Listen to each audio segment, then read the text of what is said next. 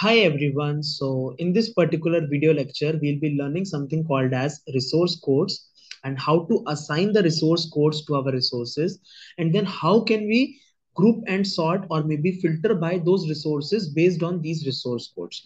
So what are resource codes at the very first place? See, there are several resources. If we go to our resource tabs, see how to open the resource tabs. I have already discussed multiple times. You can just go to this particular option in the directory bar and the resource tabs will open.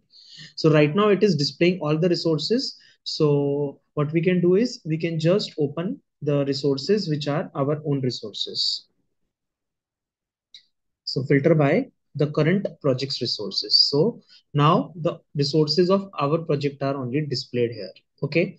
Now see what can happen is we can filter these resources based on some predefined things. Okay. Like based on the type of resource, based on the unit of measurement. How can we do this? You can just go to group and by, then you can go to customize, then you can go to group by, and let us go for resource type.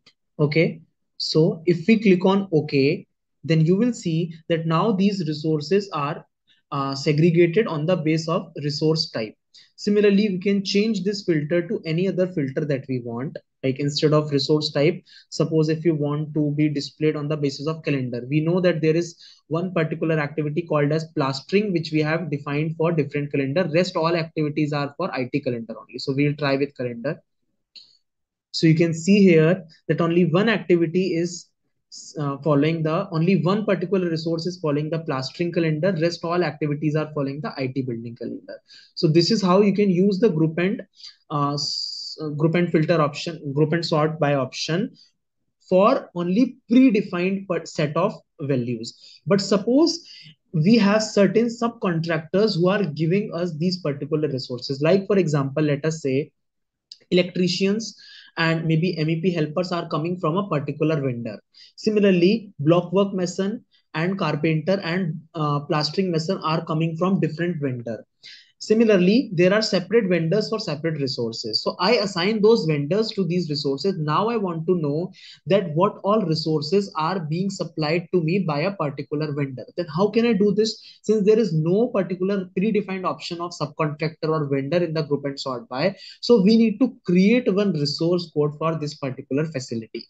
So let us create and then let us see the application of resource code practically. Okay. So first of all, you need to add the resource code. How to add the resource code? You need to go to the enterprise option in the tools bar and you need to expand this and you can go to the resource codes. Okay. So first of all, no resource codes are defined. So we need to click on modify.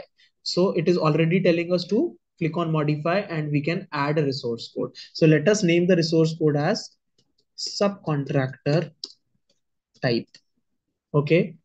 So this is done and we can choose the maximum length as 20 for the names of the resource codes. So we can now click on close. Now what need to do is we need to add some types of subcontractors here. Let us say one subcontractor is QC private limited. So this is the code basically. So we'll type QC and description we'll give as QC private limited. So this is one resource code. Another we can add, like let us say PQ. So we'll go for PQ Engineering Limited. Okay. Next we can add our Wales. Wales is the name of the company for which this project is being executed. So suppose some particular labor or staff is only from Wales only, internal staff. So we will define one for Wales also. Okay. So let us define one more subcontractor. Let's say XYZ. So XYZ Private Limited.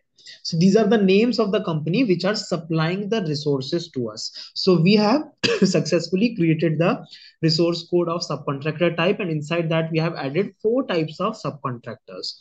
So this is how to create the resource codes. Now it is the time to assign the resource code. So how to assign the resource code? Either you can do it from detailed view for every particular activity, for every particular resource. You can go there, you can assign this particular resource, or another method can be you can customize the columns here, and you can add the resource code that you have created from here also. You can add it after resource name and you can click on OK. So now you see that suppose dumper is coming from, let's say, PQ.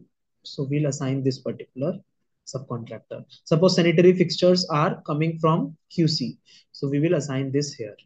Okay. Let us say MEP helper is coming from XYZ. So we will assign this particular here. Let us say concreting pump is our internal only, Wales Private Limited. We will assign this. Similarly, let us say paint, we'll assign QC. So basically we are assigning two resources to each particular subcontractor. Very arbitrarily we are choosing this. Okay.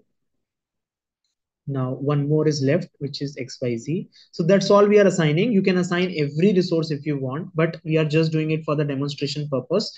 So we have assigned the subcontractors now. Now I want to know that what all resources are being supplied to me by Wales Private Limited, or let's say QC Private Limited. So how to do this? You just need to go to group and sort by. You can customize and you can choose the subcontractor type here. Okay, and then you can click on OK, or if you want to sort grouping and all, you can do that also. It will sort the types of subcontractors in alphabetical order. So now you see for PQ Engineering Limited, it has sorted the resources. For QC, it has sorted for Wales also, and for XYZ also. And then all the resources to which we did not apply any subcontractor type, it has sorted that also. So this is how we can do the grouping and sorting. We can undo this effect also by clicking on default. Now we'll be using this based on the types of subcontractors. I hope the content of the video was clear to you. So that's all about the video. Thank you everyone.